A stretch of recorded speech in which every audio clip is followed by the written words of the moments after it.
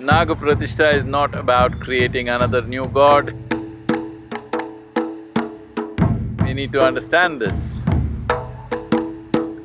Naga Pratishtha is about creating a new access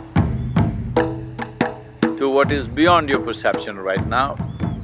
Naga represents heightened levels of perception, and Naga Pratishtha is towards that so that people can use Naga as a key, as a point of access to deeper aspects or dimensions of life. In this effort, many things have been done.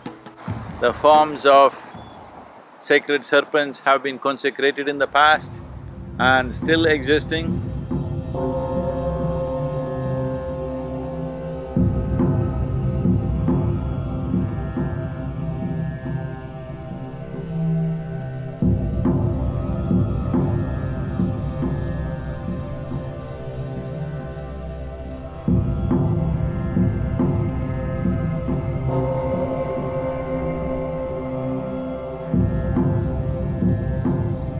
To delve into profound nature of the existence, can't I do it without Naga? Yes, you can, but how many will do it? That's a question.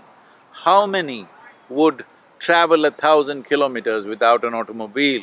How many would be able to fly from one place to another without an airplane? So, without creating instruments of access, most human beings will not be able to access. Then why are we folding our hands and bowing down? You must understand this. Anything that you use for your well-being, you must address it in a certain way. If you take a musician, he will treat his instruments in such a way that he bows down before he uses it. If you watch a farmer, he bows down to the land upon which he works because it produces food for him and he understands it's his life.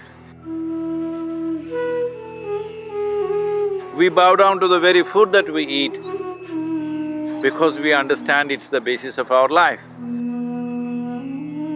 If you do not have a certain sense of devotion,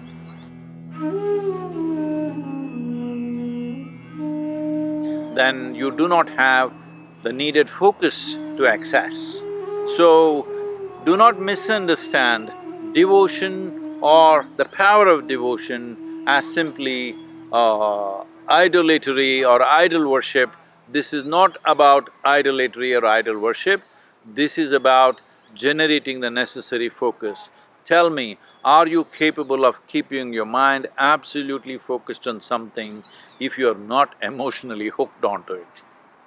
So, without that, there is no focus, without focus, there is no access. Naga has always been the mystical access to the profoundness of our own existence and the secrets of the universe.